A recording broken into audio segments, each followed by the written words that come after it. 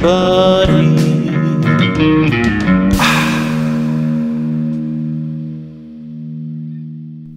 Drinking buddies, I am joined by Nick Taylor from Found North here today.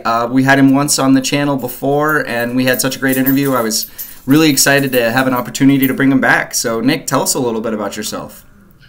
Well, hey, man, thank you, first of all, for having me back. I had a great time with you the first time, and I've been looking forward to this all week, so I'm pumped to be back. So I'm Nick Taylor. I'm the head blender and co-founder of Found North. Believe it or not, this is my 10th OND, which is crazy in the industry. So OND, for those of you who don't know, October, November, December is when it used to be, I don't know if it still is, but it used to be that 70% of all whiskey was sold in these 3 months each year. Wow. So as you can imagine, we are in the thick of it, and we just released batch 8 a couple weeks ago, and then followed it up with the release of Peregrine a couple days ago. So it's been a crazy time here at Found North. Yeah, I gotta say, the fact that you guys have delivered 4 releases this year that are getting as high praise as they have is just incredibly awesome. I mean, Wild Turkey didn't have 4 new releases this year that were good. Well, thank you, and I take that as high praise because I love that bird. I'm a big fan of Wild Turkey. I've always been a big fan of Wild Turkey. Some of those 8-year Austin Nichols old Wild Turkeys are some of my favorite Dusties that I ever get my hands on. So, I love that, and I appreciate that. We've been really excited about the releases this year, and I think the interesting thing about our team is that we didn't start on the production side. So what I mean by that is most people who launch a brand have worked at a distillery or have been blenders in the past, or have done something on the production side, something on the supply side. Our team of 4, which has been the same team of 4 since we started Found North. We have one guy who was the spirits buyer at a liquor store. My brother and I did brand ambassador work. I actually started my career as a whiskey buyer at a chain of retail shops in Massachusetts. And my assistant blender was a really serious bartender before he became the brand ambassador for Edrington for McAllen and Highland Park. But basically, our whole team was always on the customer facing side, and so learning how to blend has been quite a process for us, and took a lot of trial and error with the first couple batches. But the benefit of that is we feel like we're getting better. We feel like we're starting to understand how to think about how to construct the whiskeys, what works, what sort of shortcuts you can take to troubleshooting any problems you have with the blend. And I think we're really starting to, as we've found our stride and started to have a lot of confidence in our blending ability, now we've really started to do some more experimenting and kind of adventure seeking, so to speak, in our whiskey making process. Yeah, and I think that's really cool because one thing that I've liked is every single new release from you guys, I find something in it that I like better than the last one. Not necessarily saying each batch gets better, but there's something uniquely different that I like more about each one. So I'm really excited to try the 2 new ones because I think that 7, 5, and then that second summit were amazing. Like some of the best whiskeys I've ever tasted. But then also batch 3, that rye, was just so incredible. It's very rare to find a rye that good. I am a rye lover, but it's harder to reach that peak with a rye. Yeah. I've done a little home blending myself, just mostly for fun, and for those of you out there who've never tried it, it is a challenge. You can't just take 2 good whiskeys and mix them together and make something better. In fact, you probably made something worse than either of the 2 whiskeys on their own. You know, one of the best blends I've ever done. I take something I don't even like and blend it with something I do, and it becomes better than either of the products in the first place. You know, it's a strange thing to do, and I know there's a science to it. And can you give us a little bit about like what you've learned about blending? Like what is some things that like along the way you've learned has been don't do that, or you know, this helps, that type of thing. Yeah, well, you already said the first thing that we ever learned, which was you can't take good whiskey A and good whiskey B and assume that by combining them you're going to get better whiskey C. You know what I mean? Like, you can't just take two good whiskeys and slap them together. And that was confusing. That was a challenge early on, because you just assume, you're like, hey, well, this is really good and this is really good, so we're going to combine these and we're going to get something great. Mm-hmm. And that led us that really led us towards, you know, I think coming from the customer facing side, there's this tendency that we have to try to quantify everything all the time, right? In whiskey, you see a lot, but there are lots of numbers, right? There's always the you know, from the grain ratio or the mash bill, right? We're looking at numbers. You look at the ABV, it's a number. You get nerdy in Scotch, and it's, you know, it's parts per million phenols. It's every whiskey's got a rating. You know, the desire to organize whiskey through quantifying it is very natural, and I get it. I get why we do it, and it can be extremely useful when we're trying to describe things that we like or things that we want to convey to other people. This is why I like this whiskey, right? And so, you know, for us, in the same way of being like, okay, well, this whiskey's a 9 out of 10, and this whiskey's a 9 out of 10, so when we put it together, hopefully we'll get a 10 out of 10. That didn't work. Mm-hmm. And when we started thinking about it that way, we started sort of changing our perspective on whiskey, and instead of thinking about it in either as a sort of a collection of tasting notes. That's the other thing that you find out quickly, which is like, you make a blend, right? And so I make a blend, and let's say it's 30%, you know, this component, 70% this component, just to keep it simple. And you're like, okay, well, what do I think about this blend? So then you start describing it. You're like, well, this blend has, you know, these flavor notes. It's got, you know, this strawberry note, and it's got this, you know, butterscotch note, and it's got this cinnamon note. Okay. Already sounds like a good whiskey, by the way. But yeah, let's say you do that, and then you change the ratio, and you change it to 25 and 75. All of a sudden, all those notes change. Yeah. But has the whiskey actually gotten any better, right? And it's like, that became really hard to understand, because you're like, well, now the strawberry is raspberry, and the butterscotch is vanilla, and the cinnamon is nutmeg, but did the whiskey get any better? And so the way that I started thinking about it was much more structurally, right? Whiskey, when it's described as a set of tasting notes, does a disservice to the experience, because the whiskey is experienced over the course of time, right? Even if that time is 2 seconds or 3 seconds, a good whiskey evolves across the palate.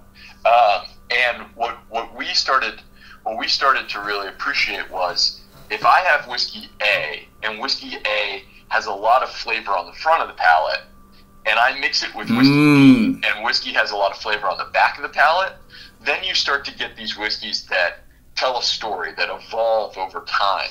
And that's when you start making really good whiskey.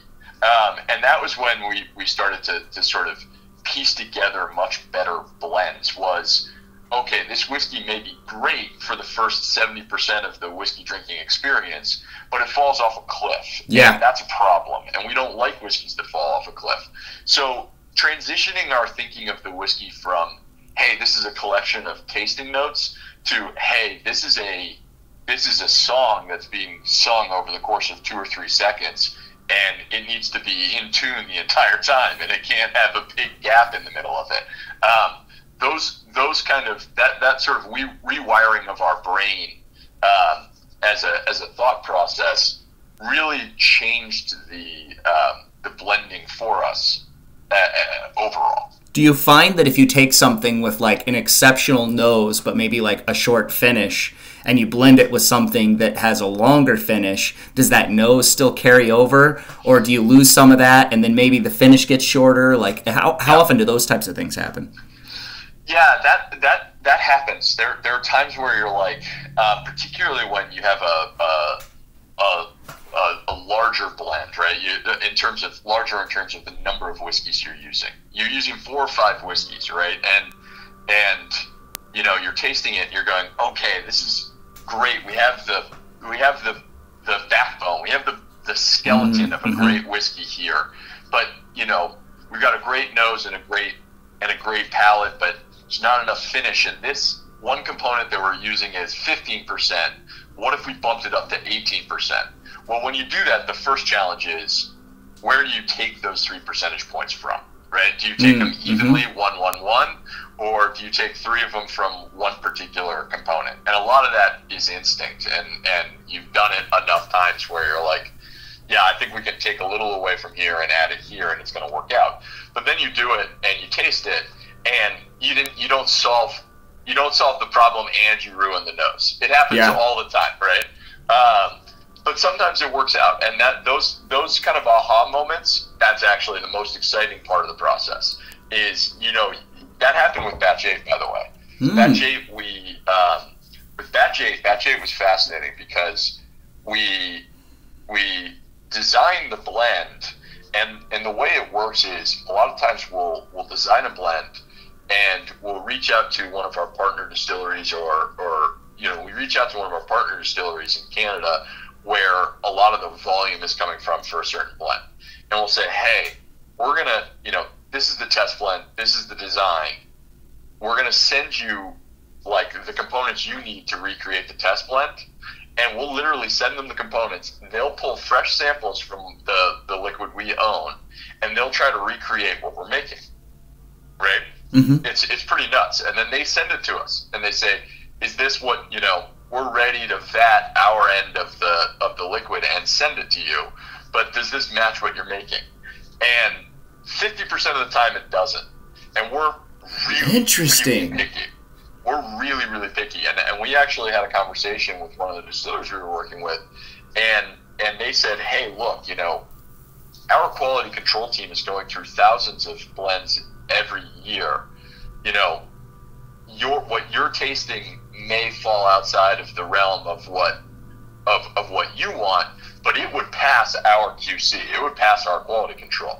And that was why with this blend, with batch 8, we actually decided to do the whole vatting process ourselves this time.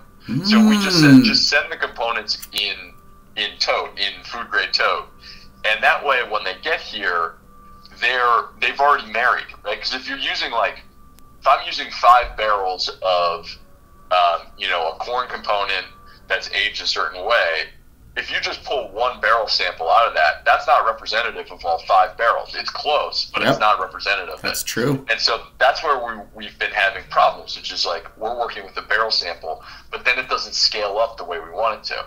So we said, okay, vat the components, and then we will recreate it, having it sort of 95% done.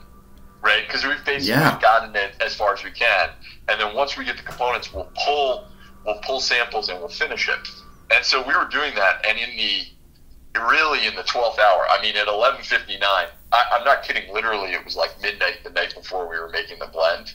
I was working on it with Sammy, my assistant blender. We've been working on it for days, trying to get it exactly right, and we couldn't quite recreate what we had originally made. And we were tweaking it, and it was one of those situations where it was like, we had a little problem with the finish, and we would bump this thing up 5%, and it would fix the finish, and we'd lose the nose. And it was just, every time we turned 1 dial up, it was turning 1 dial down. And I found, I had an idea literally midnight, and I sent him an email and said, hey, in the morning before you vat, try this and decide if this fixes it. My palate's a little cooked, but I think it fixed all our problems. I think we nailed it. And he tried it in the morning, and he texted me back, and he wrote, effing perfect. And we batted it up. So that's really that's really the exciting moment where you're like, you have an idea, you're trying to tweak it, you're trying to get it right, and it works, and you just go, oh, this is some beautiful music. We've got it. Yeah, so one thing that I've definitely noticed is when I first had you on for the interview, you could still go online and buy many of the older batches online, and now you seem to have had a big peak in success because now you found 08 is already sold out online, correct? And so is the 20 year. The 08 sold out in about a day, which is just crazy because you're right. We had like, you could still buy batch 3. I mean, you could buy some of the early batches up until quite recently, and there's still a line around in stores, which is great. You know, our retail footprint is really increased, and so you know, in a lot of markets, you can walk into a store and find batch 3, batch 4. That's awesome. Occasionally a batch 5, but yeah, recently it's just gone crazy. The Peregrine sold out in, I'm not kidding, it sold out in 1 minute online when we released it on Tuesday. Yeah, the number of people in my Discord were able to get a bottle because they were on it right when it released, and it was pretty cool. Everybody was really excited about it. I'm excited people got it. I was bummed. I can't tell you, I probably answered at least 200 emails in the last 2 days from people who said, hey, I had it in the cart and it didn't transaction, you know, and I'm like, oh God. Yeah. You know, it sucks. It sucks. Well, I mean, it is part of the success that's going to happen, unfortunately. I mean, once people realize how good your stuff is, it is going to be more of a challenge to get your hands on it. What you're doing is very special, and it's when you're releasing whiskey as good as you are, people are going to be knocking down doors to try to get it when they realize how good it is. And you mentioned batch 5, which is another question I had. Is there another weeder coming? Because that one was really special. So I'm so glad.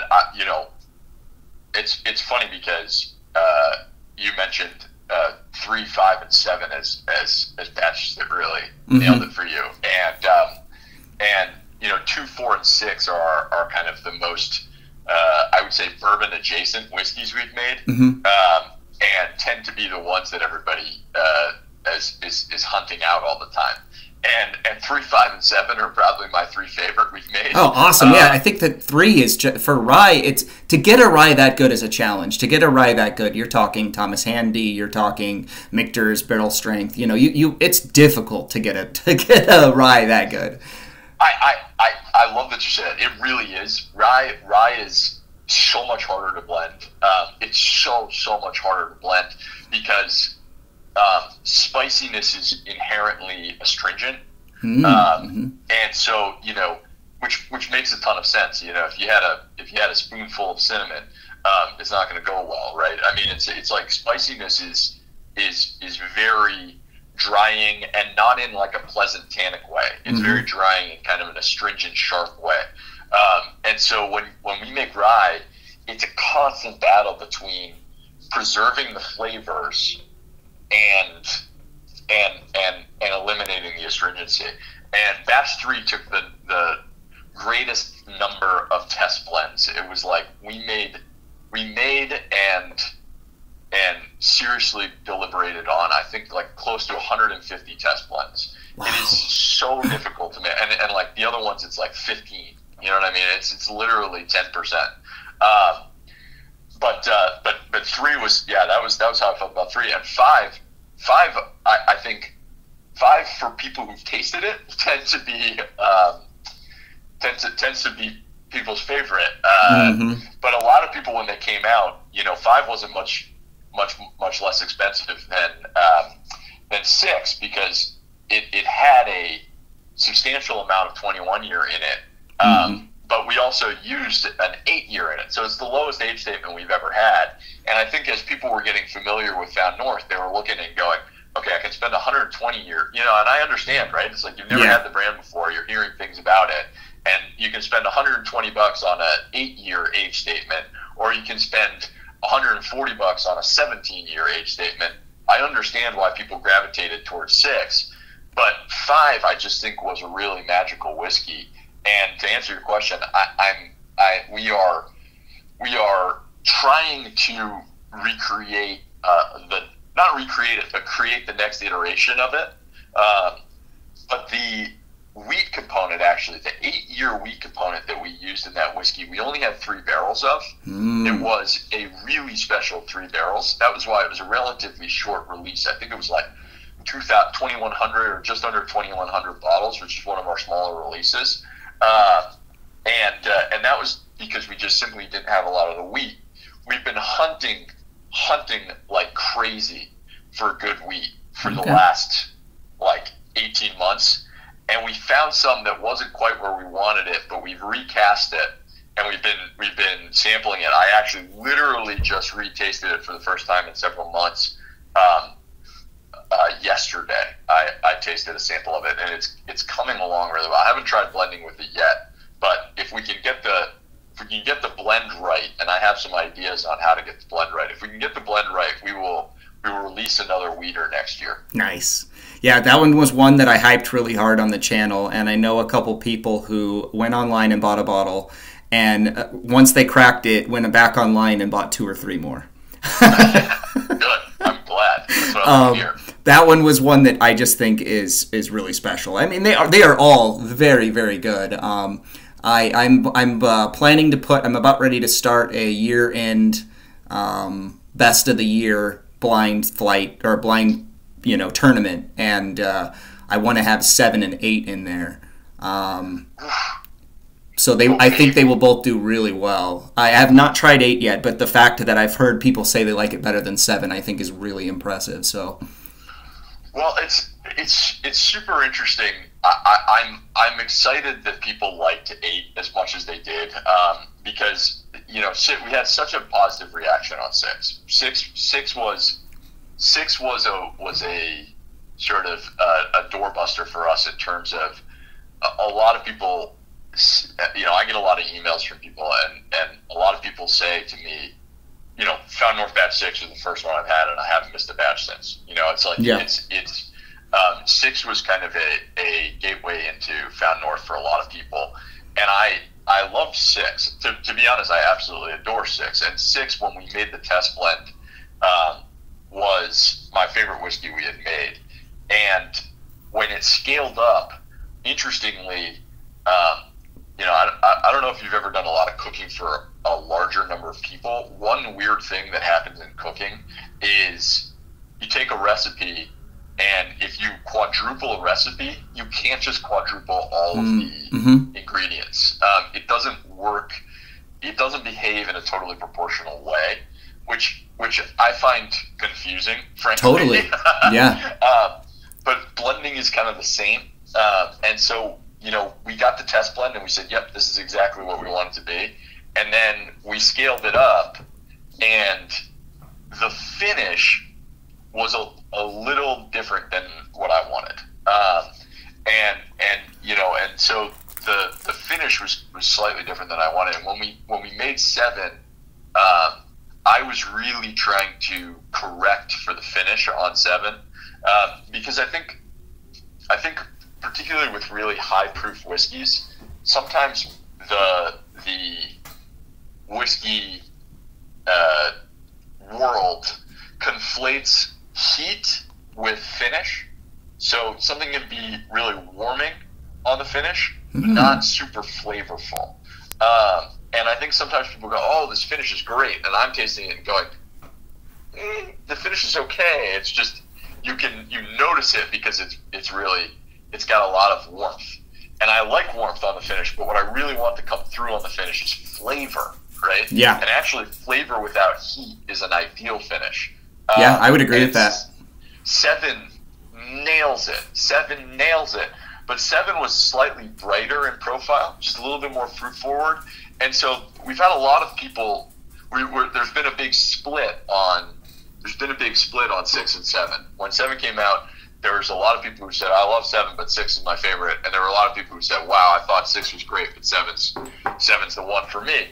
And that was great feedback. With 8, I wanted it to be a darker, richer, heavier flavor profile that was reminiscent of 6. But I wanted it to have the success from a finish standpoint that 7 had.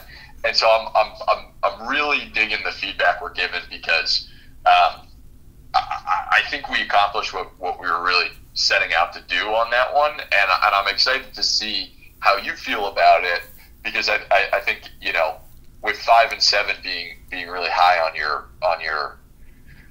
charts for Found North, it'd be interesting to see if we kind of split the difference between 6 and 7 in a way that hits it for you with 8. Yeah. The other one that I think was really special this year, you can't sleep on the second Summit as well. That was such a great, that sherry finish really just does something a little bit extra special on batch 6 and brings that, some of those like nutty qualities, but it doesn't completely take over. I really like that one. Second Summit was my brother's favorite whiskey we ever made, by far. He's obsessed with it, and I don't blame him. I love Second Summit. Yeah. I wanted to put all 3 of those in the tournament, but I decided to keep 2 per distillery, purely because I felt like if I let more than 2 in, I felt like I'm between Found North and Jack Daniels, I might have like 10 whiskeys. I appreciate that. Let's see. So what's the oldest whiskey you guys have ever worked with? The 27-year that's in Peregrine. Okay. So oldest whiskey we've ever worked with. It's not the oldest whiskey we've sampled. I've had some 32, 34-year-old stuff that we had an opportunity to buy, but it's just too over-oaked. Yeah, it's kind of interesting because you can get over-oaked bourbon at 12 years sometimes. I mean, not necessarily all the time, but sometimes that happens. So when you're dealing with, I guess, the colder climates and the reused barrels, that's it. Yeah. Yeah. The interesting thing about, the really interesting thing about Canada is that down here south of the Canadian border, we think of Canada as this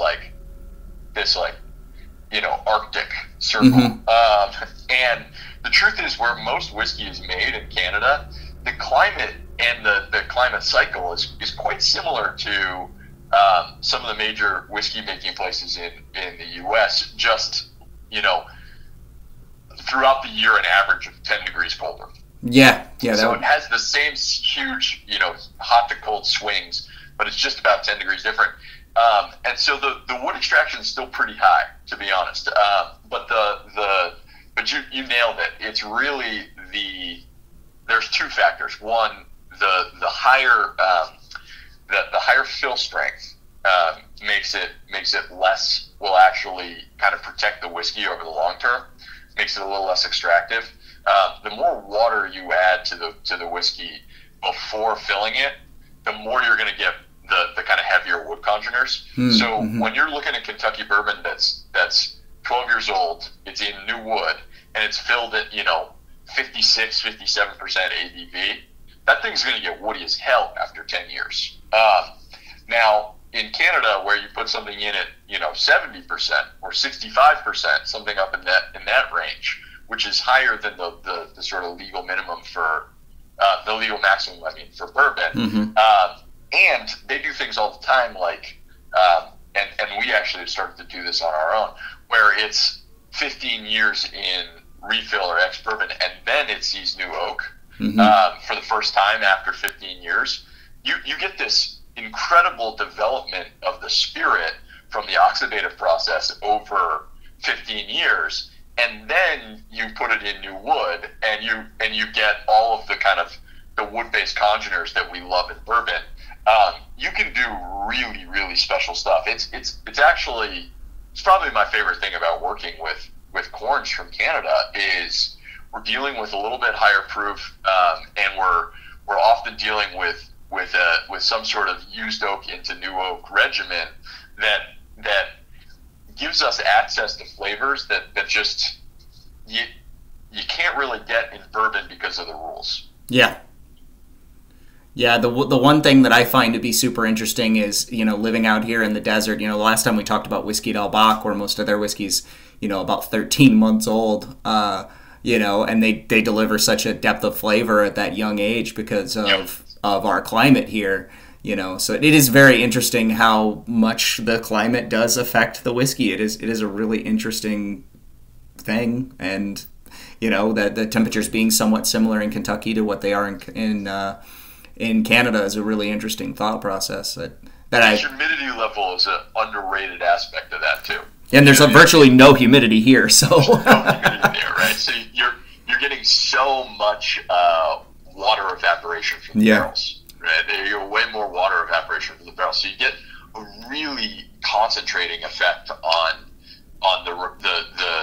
the liquid that's left in the barrel is very concentrated, right? Which is fascinating. I was blown away to discover that when sort of early on in my whiskey career that most of the wood extraction happens in the first 200 days. It's like 90% happens in the first 200 days. Now, that is such a generalization because that doesn't factor in humidity, what season, what the fill strength, any of these different things. But it's wild that we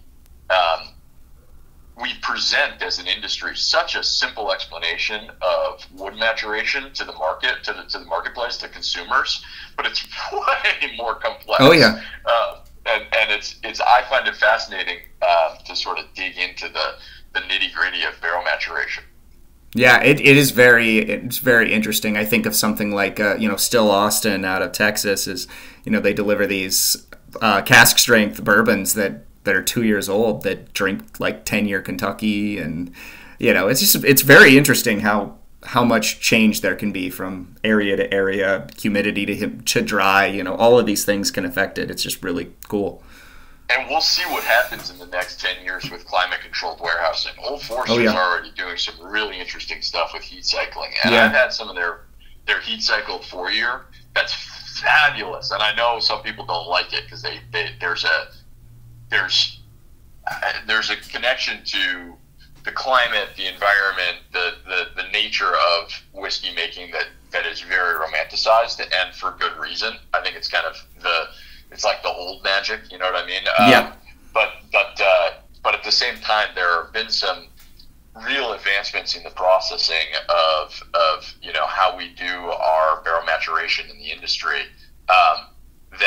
And some incredible developments in terms of wood seasoning. I think that's another place where there's like Kelvin is doing some crazy stuff with doing the air drying for a period of time and then doing kind of the steam drying to finish it off and create more consistent wood. I think that stuff is going to have a huge impact on sort of not just the overall quality, but definitely the access to flavors that the industry has, the whiskey industry has over the next 10 years. That'll be fascinating. For sure. I definitely think that there's a lot of really cool innovation coming. It just even till a few years ago, nobody was really even finishing bourbon. It would just be straight bourbon and that's it. But finished bourbon was not really all that common even until, things like Angel's Envy and stuff like that kind of, made a name for it in the industry. But yeah, there's been some great sort of trailblazers for finished American whiskeys. I think High West did a lot with the Midsummer Night's Dram, and then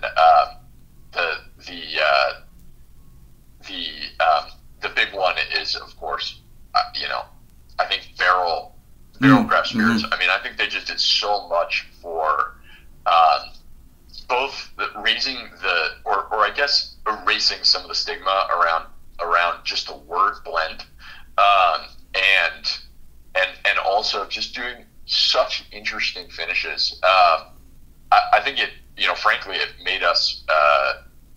It's given us a lot more confidence, not just in the process itself. We've always sort of believed in the process, but in how the process is going to be received for a thing like Peregrine. So I don't know if you've had a chance to read much about what we did with Peregrine. It's only been on the market for 5 minutes here, so I wouldn't be surprised if you hadn't seen much yet. But with Peregrine, we've been fascinated by this process that we did for Peregrine for the last couple of years. And what we effectively did was we created a blend, and then we recast the entire blend into 3 different barrel types. And then after a further maturation in those 3 different barrel types, we reblended it, right? Okay. And that would be something similar to what Barrel does, correct? I don't know if Barrel... I don't know exactly how Barrel does it in terms of... because I know they do things where they take barrels and they recast them and then they blend them at the end. Mm-hmm. But with the if you're doing that with bourbon, you have a pretty uniform profile that you're putting into the barrels. Mm-hmm.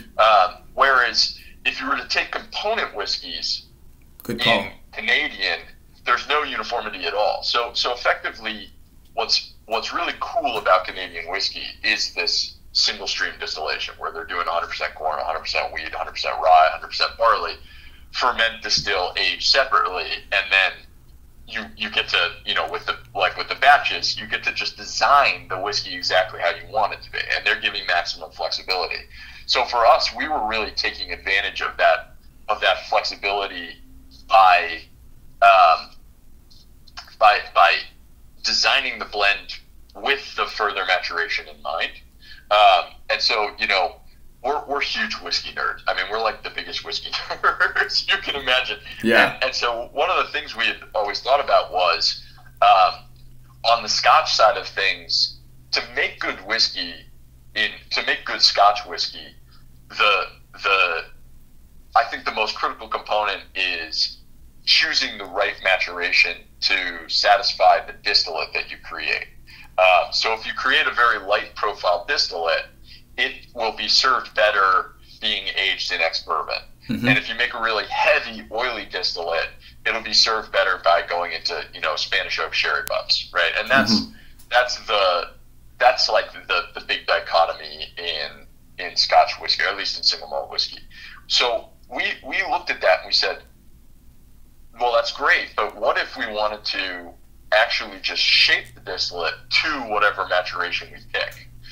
So instead of just taking the barrels and matching it to the liquid, shaping the liquid beforehand to really fit a very particular aging regimen, and then reblending it, right? So when we made Peregrine, we didn't use all of the barrels. So we literally made a blend, recast it into Limousine oak, American oak ex cognac, and New American oak. And then once we had done the further maturation, we went through those barrels and we said, okay, we're going to use this one and this one and this one and a little of this one, and here's the final blend, and this is Peregrine. And that's a very unique process for us. That's something we've never done before, and my goodness, did it work better than we could have hoped. I'm so excited for you. I think, particularly with the profile that you've liked from Found North, I think Peregrine's going to be your favorite. I'm calling my shot here. I think Peregrine's going to be your favorite thing we've made. Yeah, I can't wait to try that one. I'm a big fan of what you guys are doing in general, and just to see a 20-year age statement on a bottle of whiskey that you could go online and buy right away is pretty cool. For North American whiskey, 20 years old, you go online, you can buy it. Is pretty cool. Yeah, and that's one of the most fun parts. And honestly, the youngest component was the 20-year rye. Mm-hmm. There's 22, 23, 24, and 27-year-old corns in there. And it's not like, I can't remember the exact percentage, but it's not like it's 1% 27-year. It's a good. Yeah. It makes up a good portion of this whiskey, and it did wonderful things to the original blend. It really did. Yeah, you guys are doing a really good job with transparency on your labels and what you're listing online. Some of the companies struggle with that, and I know NDAs get in the way, but I just think that that's another thing that's commendable about what you guys are doing is how much transparency you're giving as far as, these are the mash bills we use. This is how old this barrel was. It's just really cool to see that. And I think I appreciate that because there is a little balance, you know.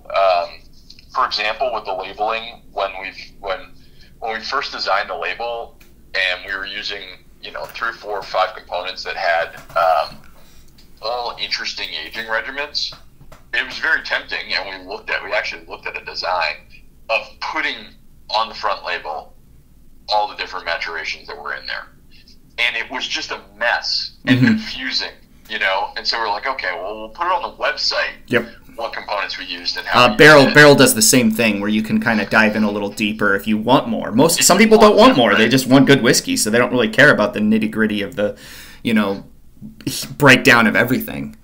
It also, you know, it's also confusing as hell. Yeah. Right? It's like, okay, this got, at first it was informative, but now it's just convoluted.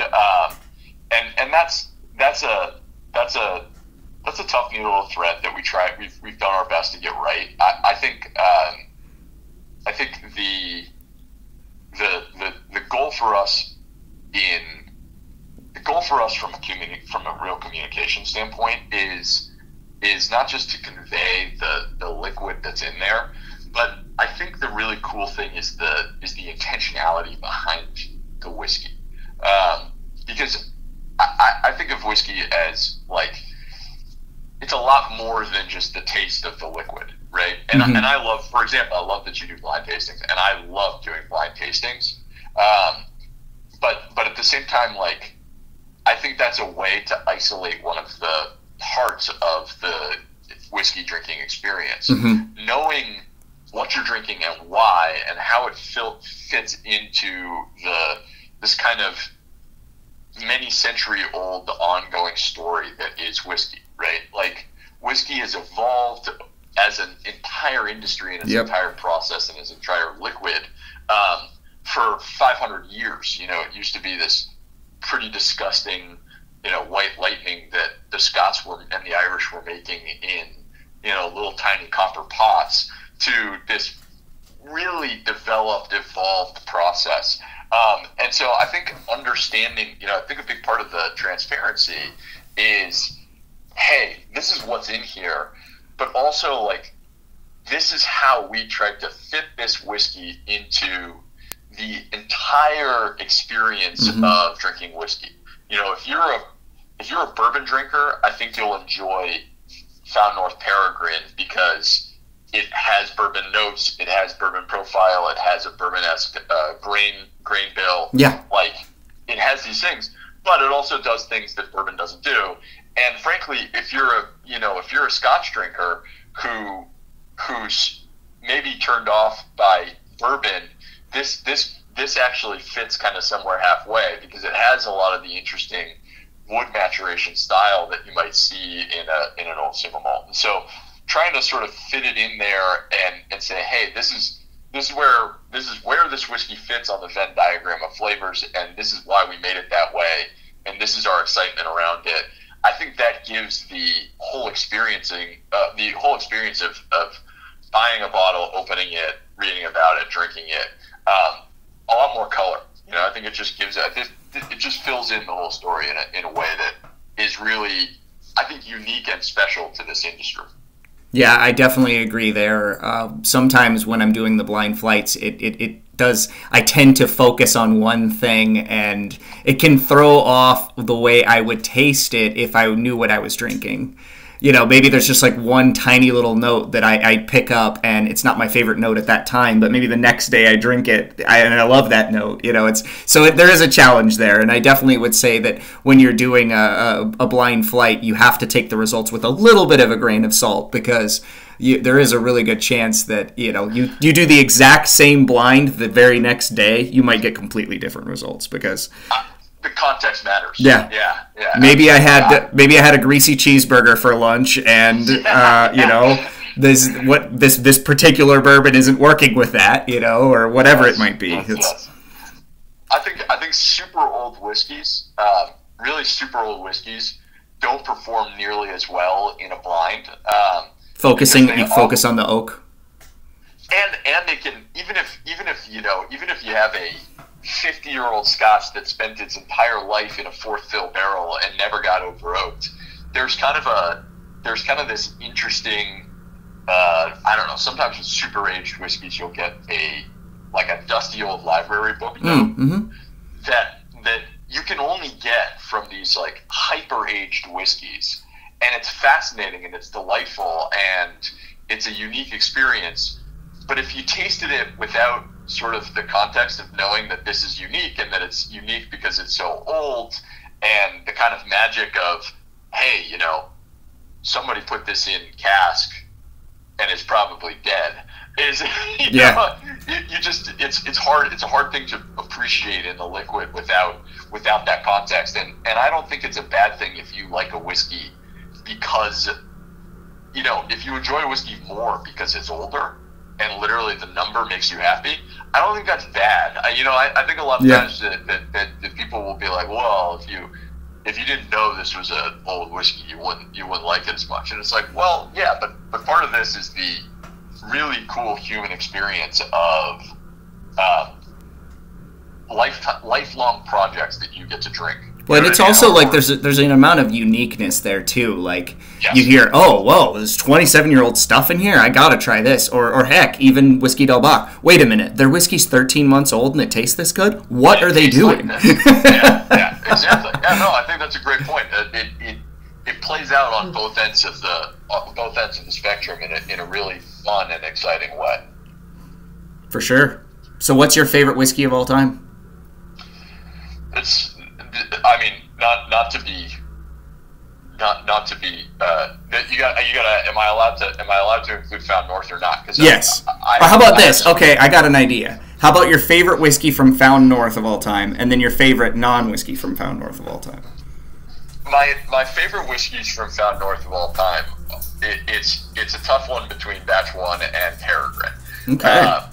Batch 1 not because it's the best whiskey we've made, but Batch 1 because it was a 9-month project and it changed our lives. That's awesome. Peregrine because, one, I think it's the best tasting thing we've ever made for my palate. Yeah, other people will like other things better, I suspect. But for my palate, no, we haven't made a whiskey that matches what I love about whiskey more than Peregrine. But beyond that, when we made Batch 1, we bought the components we needed to complete the blend, right? So it's like, yeah, we designed the blend, but we had no control of the process other than designing the blend. And that's a huge part of the process, right? Like, especially with Canadian, where they've made it that way, where most of the flavor decisions are made at the end of the process, not at the beginning. But we didn't do the maturation. We didn't own the liquid. We weren't, managing the stocks, managing the bottling process, it was very much hands off. Peregrine, we own the liquid that we used. We've been aging it in our way. We designed the blend. We did the vatting ourselves. We recast it into barrels that we bought, that we picked for this process, and then we reblended it to our specs, bottled it, did everything.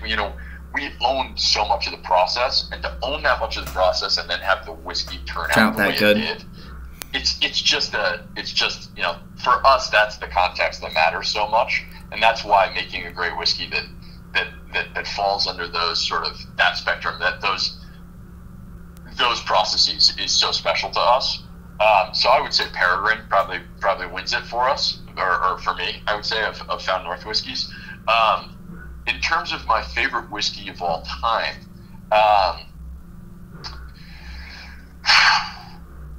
I had a 43-year-old 1969 vintage Karizawa with my parents at a restaurant called Saturn that doesn't exist anymore in Paris.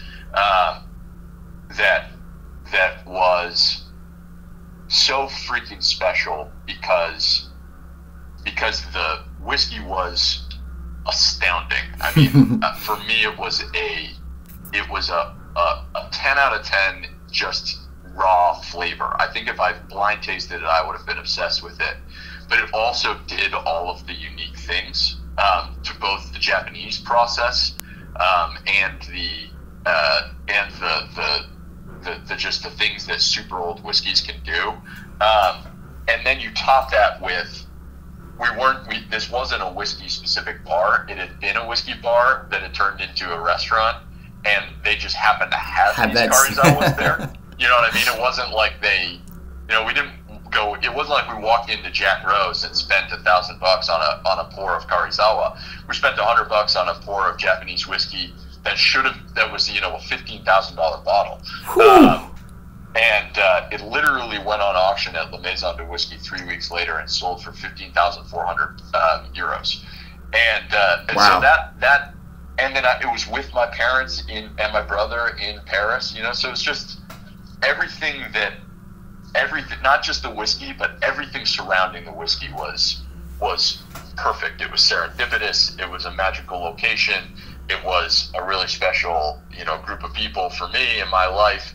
And so I think it was just from a pure whiskey drinking experience, it was about as good as it can get.